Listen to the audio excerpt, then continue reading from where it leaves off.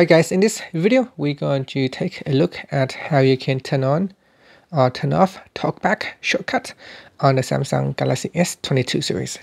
First, tap on the home button to go back to the home screen.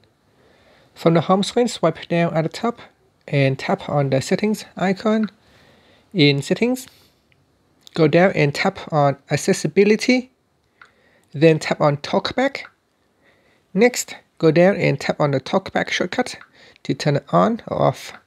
To turn it on, you need to tap on the allow button, then tap on got it. Alright, if you tap on the left hand side panel, in here you have 3 different options how you can use TalkBack shortcuts. You can use the tap accessibility button at the bottom here.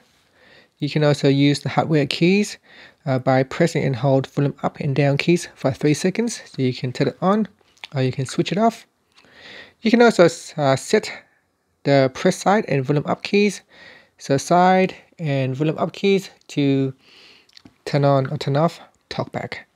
So 3 different options for you to set the TalkBack shortcuts on the Galaxy S22 series. Finally, you can tap on the home button to go back to the home screen. Thank you for watching this video. Please subscribe to my channel for more videos.